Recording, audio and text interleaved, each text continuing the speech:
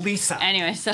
Get off the phone. I'm on Get a client off call. the phone. Sorry, it's like super noisy in my office. 1, 2, So, 3. She'll call you back. After you. Please. Oh, thank you. Which floor? 39. I've gone everywhere, I've seen everything, and I'm still stuck in a box I can't get out of.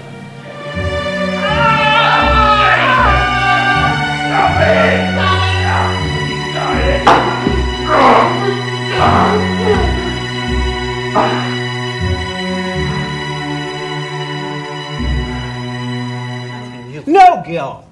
This is precisely the question I'm asking you if you don't let development take its course. I mean, the economy is growing. This part of the country is going to get electricity. We're working on building skills, and all of this is happening within the confines of the legal framework. So I don't understand. Tell me, why should we put a halt to all of this? You know what? I felt like a total idiot. I was just standing there. You weren't a total idiot. I mean, once I started talking, they stopped looking at you. I can't believe you're talking like this. I mean, there were all those important people there, and I was just like, you know, I was an appendage. That's what I was. I was just a stupid little appendage. Yeah.